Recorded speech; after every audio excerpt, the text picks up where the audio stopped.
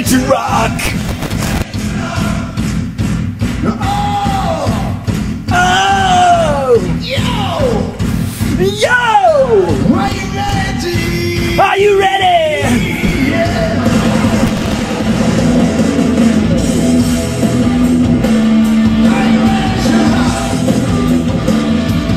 Ready to rock. Woo! I tell you what, man, that gets me going. Hey, welcome to Operation End Times. I'm your Jedi warrior for Jesus, Bent Hillstead. Man, I think I knocked my mic over here. Alright, if you hadn't have guessed, back in the day, when I was in high school, I was a complete metalhead, all the bands that were out there, from Van Halen to AC/DC to UFO, Rush, you name it, But Are You Ready to Rock?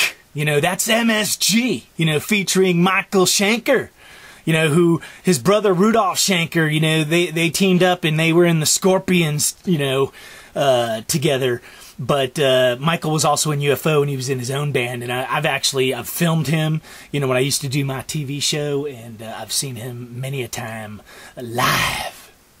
But Are You Ready to Rock is one of his old school albums. It's off of the Into the Arena album, and that's kind of where we're at. It's like, time is of the essence, and things are going to start happening, and we're all going to be pushed into the arena for the final experience, at the end of the age and the beginning of the most glorious age, which is the kingdom of God.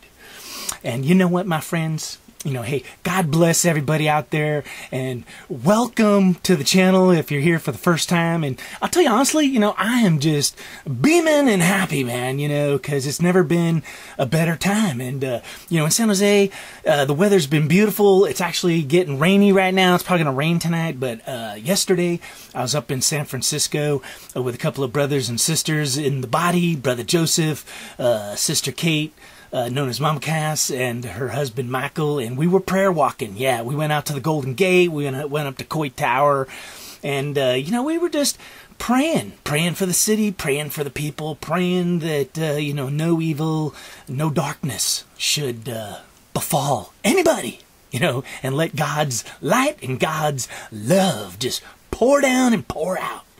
The King's River, Jesus' river, that's what's happening. They call them the arc storms, that's what we just had in California, a week ago, which was these storms have so much water in it, it's setting records, and all across our country and all across the world, there's record flooding from arc storms, because that's another symptom of what's going on, the tribulation.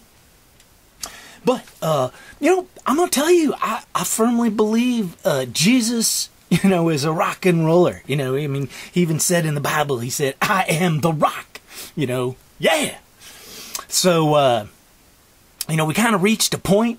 I've been on my own personal journey, but, God kind of had me set up this channel, Operation End Times, which was, to get prepared to be a Jedi warrior, to be a saint, to be an elect, to be just the doorman of the kingdom, because I'll tell you, my friends, that's what it's all about. I've seen some brothers and sisters out there, and, I've had the thoughts in my head as well, believe me. And when you get those thoughts, like, who am I? And you start thinking crazy things like I'm an angel, or I'm Jesus, or I'm a Palladian, or whatever crazy thought you're thinking like that. You're something other than who you actually are. Like, I'm Bent. That's who I am. But if you get those kinds of crazy thoughts, you just got to, do a little binding and loosing. That's one of the Jedi methodologies you got to master, for the end times, is binding and loosing, especially with what's in your mind, that when you recognize thoughts you don't want in your mind that are coming either from the dark side or being generated from your own warped out mind, you know what? You just call out to God and you say, hey man, bind up, whatever that was, like thoughts of thinking about hot, sexy women all the time, like, you know, just all the time. No, hey, bind that up, because I don't want to do that. Bind it up. Cast it out of my mind, body, and spirit, you know, loose it, throw it, cast it just as far as it can go, let it sink into the earth and disappear, never to bother me again. You know, but you keep doing that. You keep doing that, and eventually you clear your mind of all the filth and darkness, and eventually you got a clean mind, you know, and you can start filling it with the light and clean stuff. But that's one of the things we learned in Operation End Times. So we've been going through this process for, man, over a year. You know, me, myself, personally, I came in to Operation End Times as a green recruit, a snot-nosed recruit, not knowing a whole lot. And I think I've come a long ways. You know, I don't know if I'm ready to graduate, but I think we're all getting to that point, my friends, you know, where we better be ready to rock. You know, so today what I kind of want to go down is just a little checklist, you know, for all you Jedi warriors out there. And, you know, these are happy times, man, because, you know, when I say, are you ready to rock? It's not, oh, hey, go huddle in some corner shaking with fear. No, it's to walk out boldly, man, just rocking and rolling for God and letting his glory pour forth for the kingdom. Yeah, that's the kind of rock I'm talking about. So, anyway, you know, that's another thing, you know. I'm going to tell you, I got some brothers and sisters out there, and rather than say, hey, they're doing something wrong, what I'd rather just say is, hey, man, there's different ways to, you know, do things, and everybody has different opinions.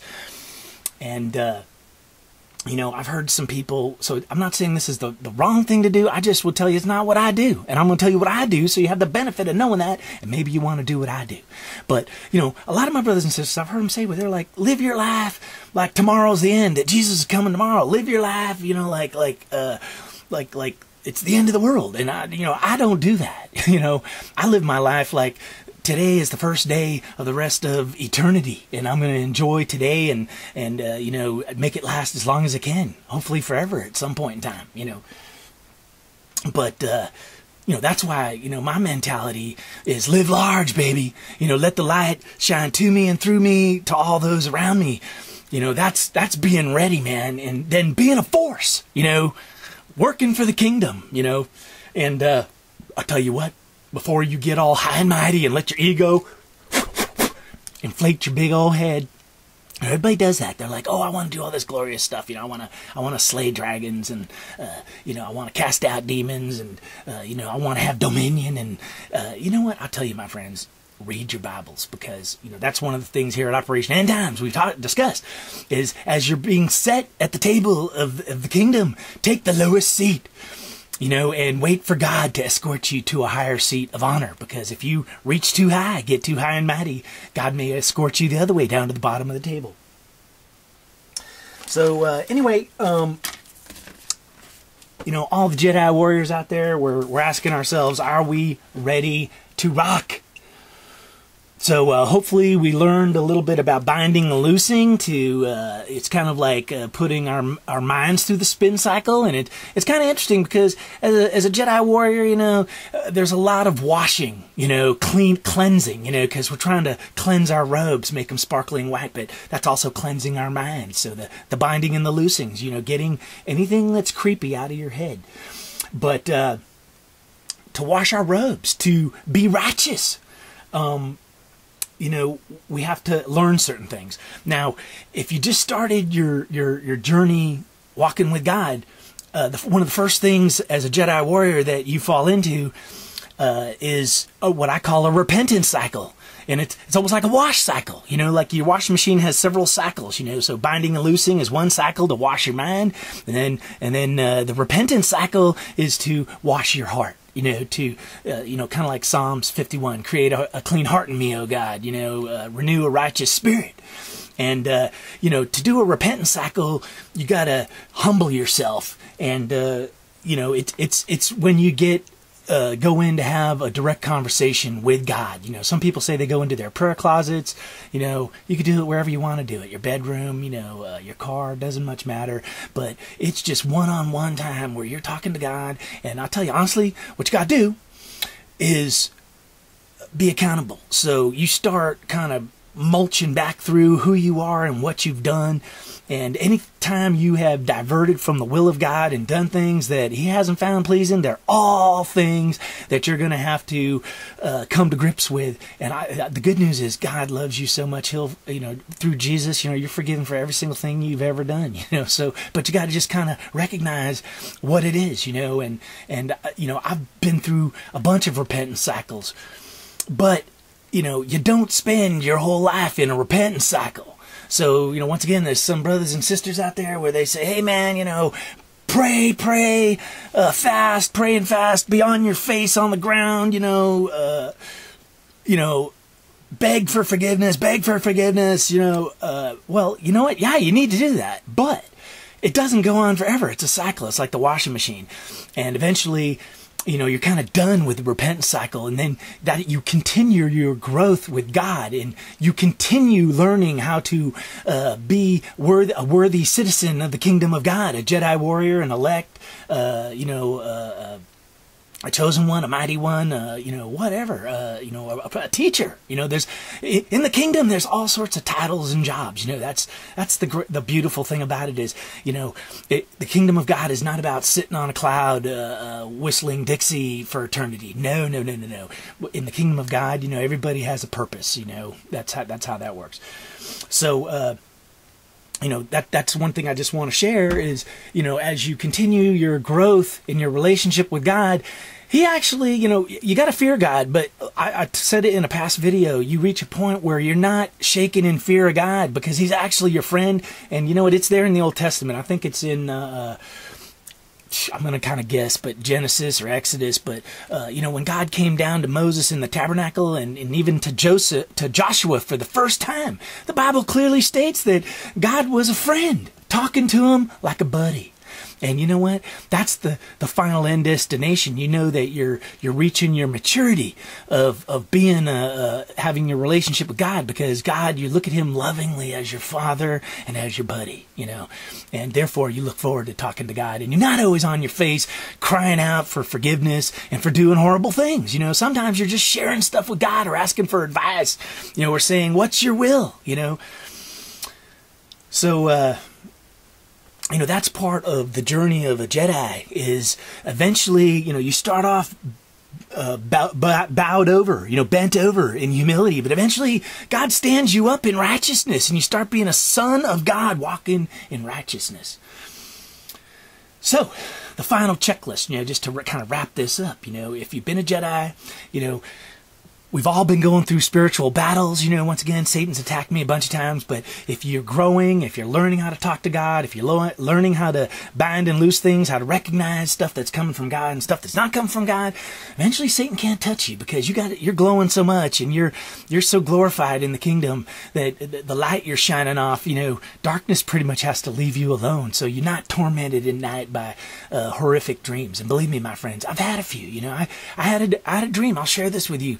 Where in the dream it was so dark and evil that in the dream I got to the point where I couldn't do nothing else. I couldn't fight. I couldn't do anything. And evil was clutching me from every direction. And you know what? I was left with no choice but to call out with all my ability. The last breath in my lungs was, "Jesus, help me." And I tell you what, my dream kind of ended right there, but I know it ended gloriously. So anyway, just a couple of things to check off. One, humility. To be a fully functioning master Jedi, you must humble yourself. You must pray for humility all the time. And you must continually snuff out your ego. No ego. Snuff it out. And be a willing servant and or slave to the kingdom. And be willing to do anything, Not to ever say, "Oh, I'm above that." No. If Jesus says, "Pick up that pile of doo-doo there," guess what? You're going to pick up that pile of doo-doo for the kingdom. So, you got to ask yourself, where am I with my humility? Because that's one of your Jedi skills for the end times is humility. It will save you in so many situations. Secondly, patience. In Revelations, it talks about the patience of the saints. And you know what? You got to pray for patience every single day. Constantly say, "Make me more patient, more patient." And patience means you're willing to wait on God. That you don't let your own mind and will control all things. And it's not to say that you're some kind of zombie and you can't do anything, because that's the little mystery of it all, is that if you're standing up and you got your relationship going with God and walking in righteousness, if something happens right in front of you, go ahead and deal with it for a minute, because your heart's in the right place, you're thinking right and you're going to do the right thing, But if there's any doubt whatsoever, take it to God and then wait on God. And, patience is being slow to anger and being understanding. So you're not bringing strife, to either believers or unbelievers. It's all about love. So patience, where are you with your patience? And always, always, always, always, always pray for more. And then this third thing that's very important is we're all washing our robes. So are your robes washed? And I'll tell you what, that's kind of like a continual thing. We screw up a little bit here and there. You go back into a repentance cycle. And you know what? The repentance cycles are not always that bad, because you clear out a lot of the heavy-duty luggage you've been carrying around, and eventually it's just a little bit of dust or cobwebs, and if you slip a little bit, you're pretty comfortable talking to God, your Father, and Jesus, your friend, and you just get right back into the repentance cycle and clean up the mess, So are your robes washed? Is your heart righteous? Have you got a renewed spirit? You've completed your repentance cycles and you're standing. You're standing on the rock. Jesus Christ, the foundation. Jesus rocks. That's right, baby. And of course, number 4, if you got your humility and your patience and your robes are all nice and white, and here's in the Bible it tells us, I think it's in Romans 8. It says God chose us from the foundations of the world, man. And, who God chooses, he's already justified us through our faith in Jesus Christ. And you know what? No matter what we do, nobody can throw a stone at us and lay it at our feet and make it into a stumbling block, because it doesn't matter. God's already taken all that into consideration. So whatever mission we're doing, whatever thing God has us doing for us, if all of a sudden darkness attacks us and tries to throw a rock and make us stumble, or bring us down and create doubt, saying, hey, you did this, or what about that? You know what? If you're a trained Jedi, you can respond to all of that, because, like here's a typical thing. I always say, I'm not perfect. None of us are. Only Jesus was. See how that works? So when somebody's saying, hey, man, I saw you smoking some pot. Hey, so what? You know what? Let that be between me and God, And that's another part of being a Jedi Knight is, we're living by the 2 commandments. Love God with all our hearts, mind, and soul, and love our neighbors as God loves us and we love ourselves. Just love, love, love, love, love. The 2 commandments, and everything else falls under that and is satisfied. So we're not walking around with 10 commandments or 100 commandments. So the final thing, is for us Jedis is you always have your armor on, the armor of God, which is the helmet of salvation, the breastplate of righteousness, it's what keeps your heart protected. You've got the sword, which is the word, you're girdled in the truth. And that's the other big things, my friends, is as a warrior, you stand in the truth and you stand in love. You no longer compromise. You no longer capitulate. And it's tough, my friends, because the whole world and the dark side, they constantly try and create gray areas and present opportunities for us to capitulate, or compromise our values and the truth, But there is only one truth, and love conquers all, my friends.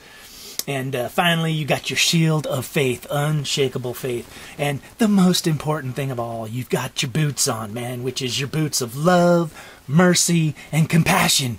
And you know what? Humility and patience, that's the engine and the gasoline for your boots, or that's the shoe polish, I don't know, maybe that's a bad example, but I'm just telling you, my friends, if you want to be an effective Jedi warrior for the kingdom, you're walking in love and truth, man, and you're humble and you're patient, and you're seeking God in all things, man. So ponder those things and say, where am I in my development, and in my relationship with God? And, the bottom line is, we may all be working for slightly different things, but you know what, this is kind of like my list here is, Let's see if I can get that into view. You know, it's to be morning stars. You know, right and left-handers. Probably breaks down for different responsibilities, but it's letting your light shine to the glory of God, and His kingdom will be revealed, and helping with the great harvest. You know, and loving the truth. You know, and if that's where you're at, then you might be ready to rock. Because, my friends, the 21st, you know, today is the 11th. We're 10 days away, my friends. All sorts of things could happen. Maybe nothing happens. But you know what? I know something's happening. You know, I don't know what the heck exactly is happening on the 21st, but I know the hand of God is at work. You know, I have no doubts. I've seen it already. So, you know, I think we just got to stay tuned. All right. Hey, may God's blessings pour out to each and every one of you out there. I'm going to rock you on out of here, finishing up. Kind of doing a little drum solo. They don't even do those anymore, you know. Guy would sit there for 10 minutes pounding on the skins. All right, hey. Praise God, our Savior, Jesus Christ. Thank Him so much for sending us the Holy Spirit. All glory to God, all glory to His kingdom.